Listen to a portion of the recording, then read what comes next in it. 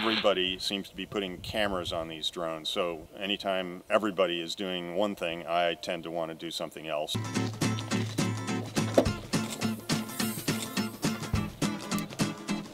This is a tree pruning drone that I've set up. I first tried putting a circular saw on it. I thought it was funny. For obvious reasons, it's probably a bad idea. I've modified this drone to take a conventional pruning shear. I took the handles off of it, added a little linkage to a worm drive gear reduction drive shaft that goes all the way back to the motor back on the back end. I've chosen a motor that is about 900 watts and it has a 6.7 to 1 gear reduction on it. The reason I put it back there is to help balance things out.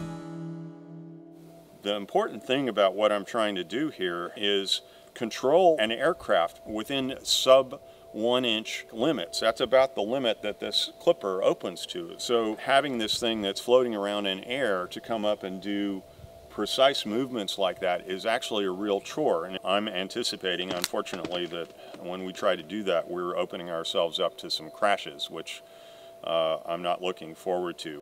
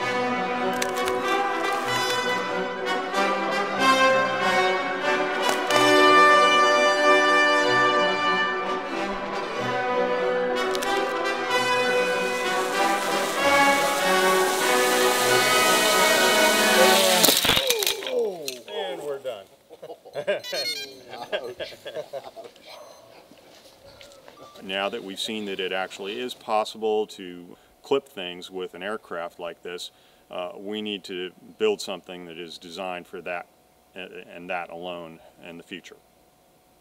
Thank you.